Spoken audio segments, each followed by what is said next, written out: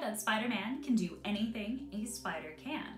However, in the excitement leading up to Spider-Man No Way Home, I'm going to be sharing my 5 reasons why I think Peter Parker's Spider-Man is more in fact like a spider monkey. So you ready? Join the safari and let's get started.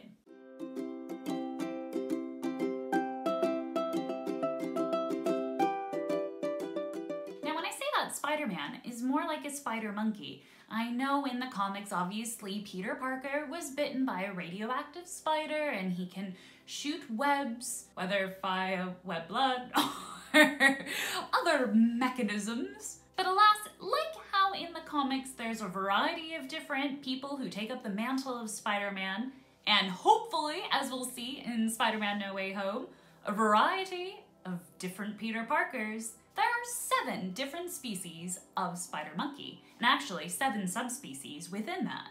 However, all of them are found in the Americas, which we refer to as New World monkeys. Now, the first reason why I think Spider-Man might be more like a spider monkey actually has to do with the iron spider suit, and an adaptation that spider monkeys have that really make them stand out. Both in the MCU and in the comics, Tony Stark created this suit.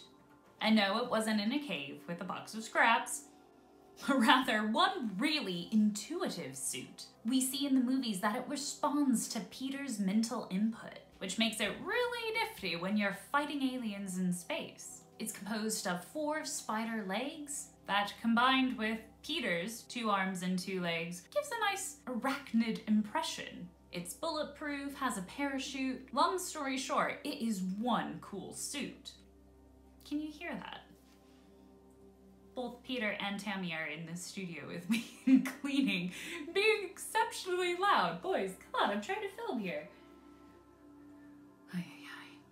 And it's the iron spider's legs, if you will, that reminded me of the spider monkey's tail. This tail is prehensile and definitely sets spider monkeys apart. When I say it's really long, their tail is actually longer than their own body. And they use this tail to grab onto branches, so then that way their hands are free to grab onto fruit. Which reminds me of the use of Peter Parker using the iron spider's legs to help support him while he's busy doing other things. Another adaptation that really stands out with spider monkeys is their thumbs. Well, not really, guys, kind of stands out because they don't actually have opposable thumbs on their hands. So I guess they wouldn't make good hitchhikers. Instead, they have vestigial thumbs. Therefore, their hands look more hook-like than anything, which turns out to be a bit more helpful when you're swinging from branch to branch. Now, the second thing that makes me think that Spider-Man might be more like a spider monkey than an actual spider revolves around their social network. We see in the MCU, particularly what looks to be in the trailer footage for No Way Home, is that Peter is surrounded by a core group of 4 people. We got Aunt May, Happy Hogan, MJ, and of course the man in the chair, Ned. And it looks like he might be needing their help in Spider-Man No Way Home to round up some particularly interesting individuals. However, with this one, it was Aunt May that truly made me think of spider monkeys, as spider monkey troops are typically matriarchal, with the alpha female of the troop usually making the decisions as where to go for food and who stays in the group, thus bringing back images from Spider-Man Homecoming, where she decided where to go to eat. Now, it depends on the species, but spider monkeys are typically very social, and in fact, they have groups as large as 100 individuals, which, as you might think, could be rather complicated when it comes to sourcing food. Therefore, their group dynamic is known as fission-fusion, which is a fancy word for just divide and conquer. So for example, let's say that food was scarce. They would divide into smaller kind of subgroups to go find food. And then when food became rather abundant, they would all come back together. It'll be particularly interesting to see how the Spidey social network plays into Spider-Man No Way Home. So the third reason why I think Spider-Man might be more like a spider monkey is in fact due to the swinging capabilities of both. In the MCU and the comics, we see Peter do some fantastic swinging from skyscrapers, on alien spaceships, in battles for planet Earth against Thanos. He's got some serious skills. But what about spider monkeys?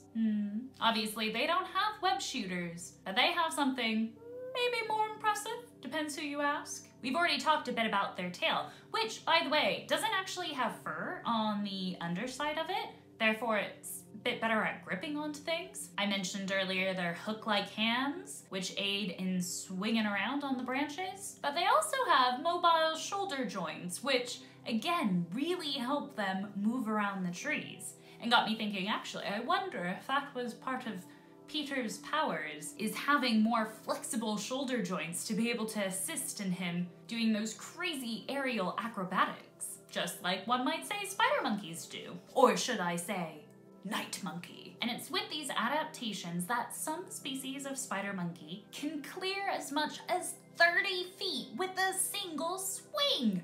Whew, that is so cool.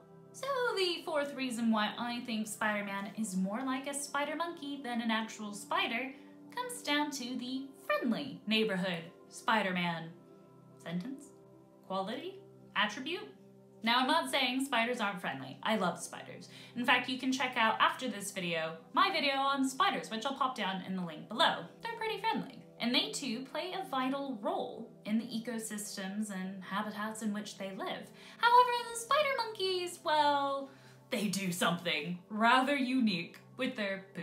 So they poo below where they sleep. And scientists have found a direct correlation between the abundance of food on the forest floor and the sleeping patterns of spider monkeys. As they eat mostly fruit, actually about 80% of their diet is fruit, they act as quite nice seed dispersers via their poo that help not only the ecosystem flourish in terms of fertilizing more food for potential spider monkeys in the future, but then more immediately they help out other animals in the area like dung beetles.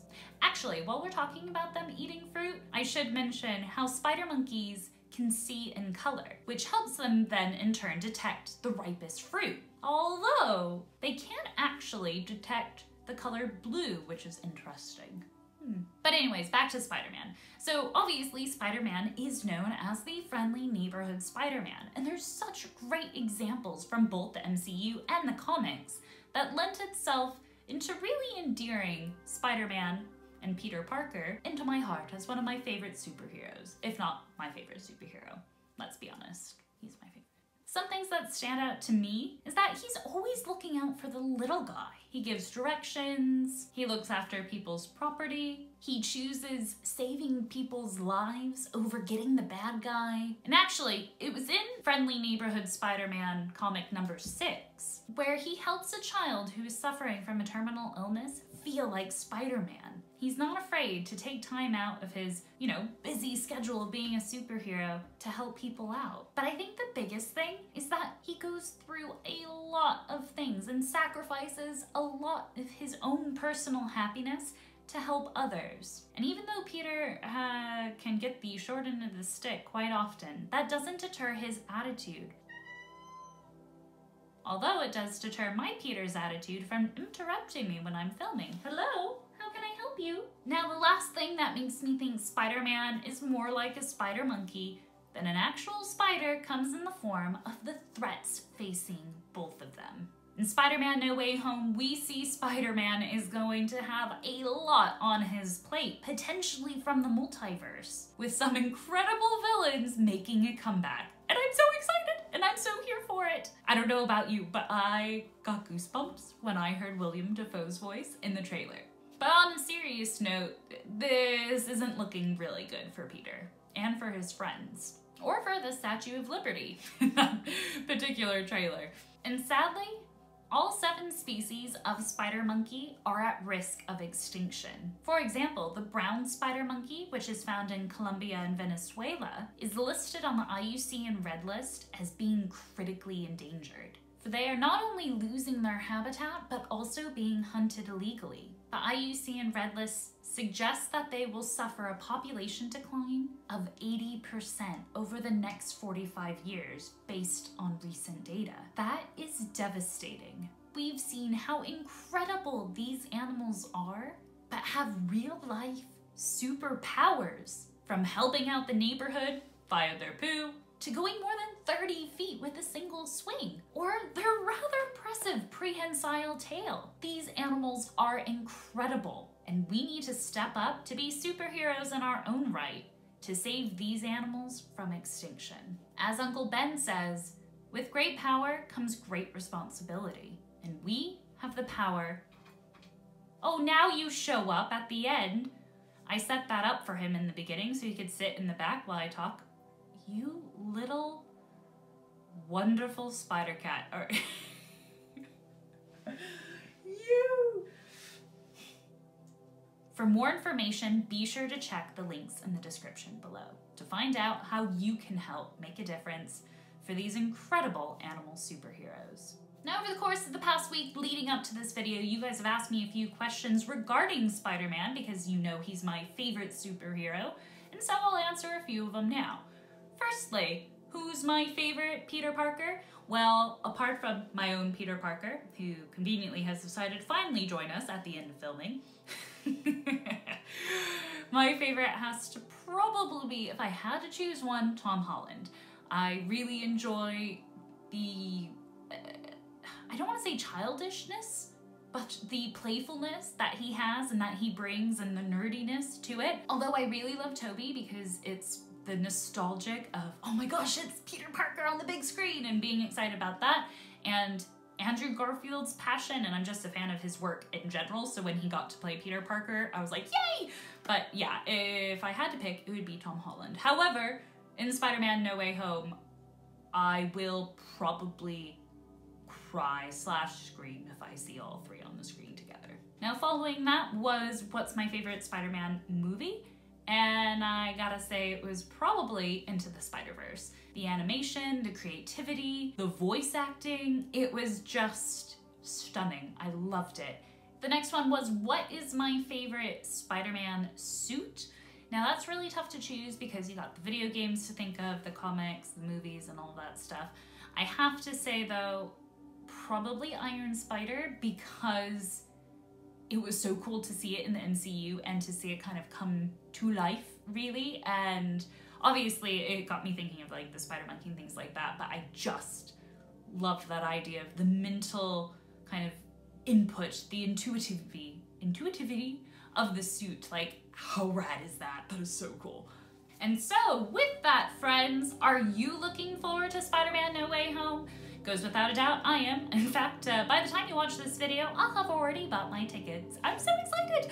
Well, give this video a thumbs up, a nice spidery thumbs up, if you enjoyed learning more about spider monkeys and how they might actually be more like Spider-Man than spiders. And after you do, be sure to check out my other video on what real life animal is like the Flash, which you can check out right here because it stars my favorite DC hero and my favorite animal of all time, the cheetah. So go on, click it. I'll see you over there. Thanks so much for watching.